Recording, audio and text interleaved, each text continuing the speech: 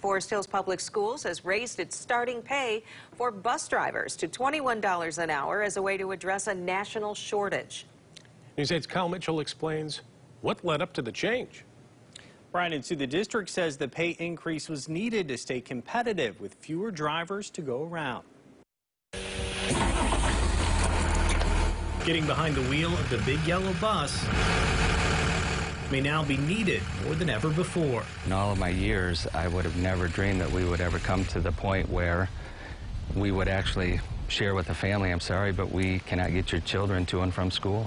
Todd Sharp, the director of transportation at Forest Hills Public Schools, says a national shortage of drivers has left buses sitting idle in the lot. We've parked anywhere from a couple bus routes to, I believe, 9 a week this last year due to the shortage of bus drivers. Sharp says this left them no choice but to raise pay. Our starting pay when I arrived here at Forest Hills a couple years ago was in the $16 range.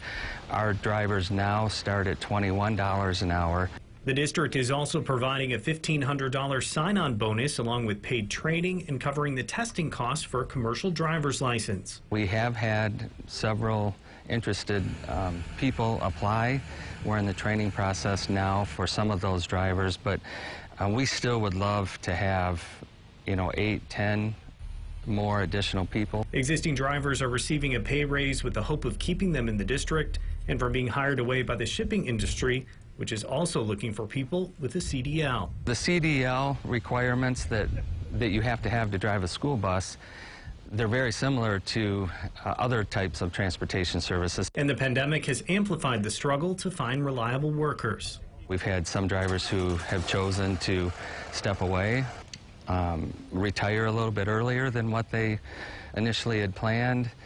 And we've had some drivers who just did not want to be in this setting. They just weren't comfortable with the closeness. He hopes the pay bump will help keep buses moving when school starts back up in the fall. We're very hopeful that we will have our positions filled before the start of the school year. If you're interested in applying for a position, we've posted a link in this story on woodtv.com.